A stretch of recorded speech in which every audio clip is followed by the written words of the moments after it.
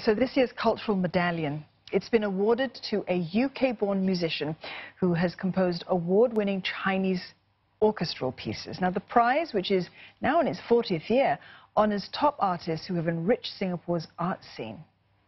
Eric James Watson came to Singapore in 1991. He had an interest in fusing music from across cultures, and the National Arts Council says he's been influenced by Singapore's multicultural, multiracial society. Mr. Watson has composed pieces for the Singapore Symphony Orchestra, the Singapore Chinese Orchestra, and the National Day Parade. He teaches at the Singapore University of Social Sciences.